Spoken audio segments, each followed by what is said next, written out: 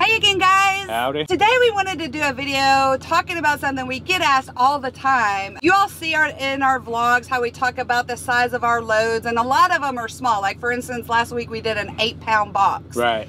And so the comments got exploded with everybody asking, why don't they just FedEx that? Why don't they overnight it? Right. We get that question a lot, and then we also get questions of, well, can you haul multiple loads? Right. Let's address the 8-pound box and why it can't be overnighted. There's a couple reasons why they don't just overnight stuff like that. The main reason is usually the commodity.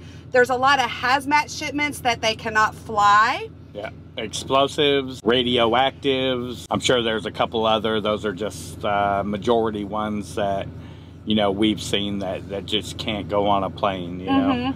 Another reason is it's a secure shipment. They don't want it handled by that many people. Right. They want it on one place. They know who's watching it. They know where it is. They can track it. Yeah. Not that they can't do that when they overnight something, but it's just... There's more chance of it being damaged, being lost, being tampered with. You know, when it's in the back of the truck and it's sealed, it stays that way until it gets to where the destination is. You know, there's no handling of it at all. Yeah. So it's secured, you know. It's locked up. Nobody touches it till it gets to its destination. Right. And another question we get asked kind of along that same lines with that was, well, why don't they just put it in a cargo van? Again, those packages have to be sealed. So yes, it can go in a cargo van if there's a cargo van in the area that is walled off, that they have no access to that freight in the back. Right. They have to have a partition in the cargo van separating sleeper berth from cargo area. And it has to be able to be sealed up and protected from any tampering or any type of potential damage and stuff like that, or theft, you know. Right. I hear a lot of people kind of label us as LTL, which is a huge misconception. You know, just because the loads are small does not mean it's LTL, because what expediting is a customer paying for that dedicated truck to haul their shipment. Because LTL, you order an LTL service, sure, you're only shipping one pallet, but it's getting picked up by one truck, transferred at a dock, getting picked up by another truck, and depending where it's going, could get transferred 2, 3, 4 times along the way before it reaches its final destination. And that multiple handling leaves a lot of opportunity for damage.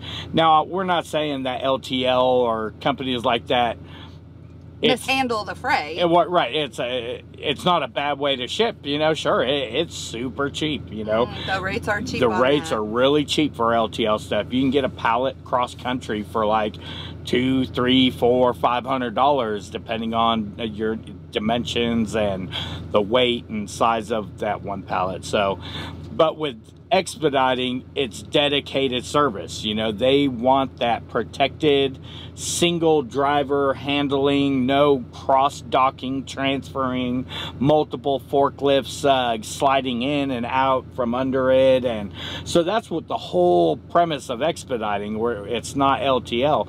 So it really doesn't matter what the commodity is. Majority of the time, that's what they're paying for. And not only that, but with LTL service, it usually, that package or pallet or whatever it is, they have a week to get it there. Whereas ours, we pick up and deliver. Right. 2 days, 1 day, whatever it is, it's usually get it there ASAP. Now, I know you see us talking about on loads, you know, well, we got to kill some time, this and that. That's usually just over a weekend because the place we're delivering is not open. But the majority of our loads, it's pick it up and get it there, no stopping and killing time. Right. Now, and another thing a lot of people ask is, since you're only hauling an 8-pound box, can't you stop and pick up other loads to go with it? Right.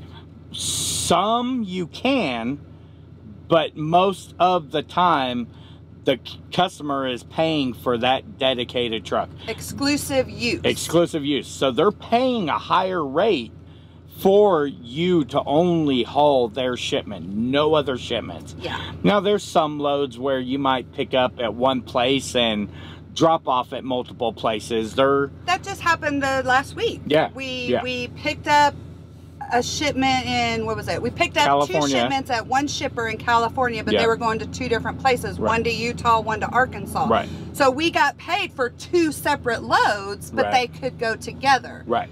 Which happens sometimes. Because it came from the same shipper. But then there's certain special securities that loads do require sometimes, that, you know, high value freights, cell phones. If you've ever hauled cell phones before, they don't want any loads going with that. You know, that's even if it's just one pallet. And that's a lot of what Expediting it does, is offer these security, single truck, special handling type of service. For instance, that load I was just talking about that we picked up in California, dropped in Utah, and then Arkansas, that load was sealed once we picked up at that shipper. When we got and offloaded the pallet in Utah, it was 1 box. 1 box. 40 pounds. We had to reseal it with seals that shipper supplied us, and we had to get it signed off on. It's just, there's a lot of security measures that have to be taken with that. Right. Now, when you're hauling general freight, which a lot of expediters do, automotive, paper, whatever it is that's general freight, they're still paying for dedicated truck service. Exclusive use. Yeah. Now, exclusive use. There are some places or some customers that maybe they're not paying for exclusive use, that yes, you could pick up multiple shipments. It also depends on the carrier. When we were with Panther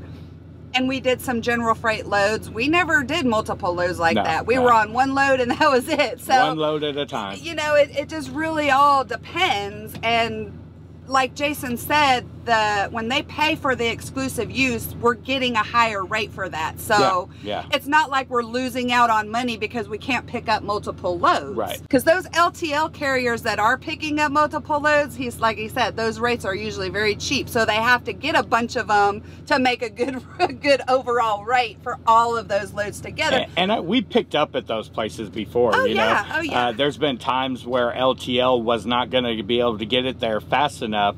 So they have Expediting intercepted the pallet, box, whatever the case may be, intercept it from the LTL company and complete the load. Back with Panther, after ABF bought them out, we did a lot of ABF shipments. Yeah, we did. Because ABF couldn't get it there fast enough, so ABF would call Panther, their sister company, and have them get it there when the customer needed it. A lot of people don't understand this concept, but it's a huge industry. Yeah. Exclusive use and expediting and cargo vans, and it's really big. You know, the company I used to work for before we got into Expediting, it was a courier company, but we did a lot of crazy stuff. Some musician needed his cowboy hat. He left in Dallas before he performed at his next show in Alabama, you know, and we did things like have it shipped on a plane. We had a courier take it to the plane. We put it in a package. We shipped it on a American airline cargo plane. We'd have a courier pick it up in the other state, deliver it right away. So that whole type of emergency type of freight, it's really big out there, and a lot of people just don't understand or know about it. So that's why we kind of wanted to explain, because those are really on a lot of our videos we get those questions, because as you know, most of the stuff we haul is small. Really small. And we've considered it. I've been talking to her recently. Hey, what would you think about getting a cargo van? And build out a cool sleeper and a cargo van, because most of the stuff we haul in this big truck, it can go in a cargo van. Go in a cargo van. You know? And that, again, like I said, yes, it could go in a cargo van, but they may not have a cargo van in the area that has the equipment needed. Like they don't have a partition, they can't seal it or whatever. So yes, a lot of these loads could go on a cargo van. But a lot of loads requires being sealed. And dual driver, and you know, so one driver up with the load at all times, and no stopping for more than 2 or 4 hours, and and you know, I was going to mention too, like with the picking up multiple loads, like an LTL thing, you know, those rates usually are cheaper, and it's more work. You have to do more work with those loads because you're making multiple stops. So, not that I'm opposed to doing the extra work, right, but why kill yourself doing those for lower pay when we can do what we do and we're making higher rates for an 8-pound box, you know? We don't even have to back up to a dock. I think that when they brought it to us, I hope that that kind of helped answer the question about why don't they just overnight that 8-pound box or whatever small freight you have, and why we don't a lot of times or hardly ever do multiple loads. Right. If you all have any other questions, of course, always leave it down in the comments. We'll be happy to answer those. Thank you as always for watching and subscribing. Until our next video. Peace, love, and expediting.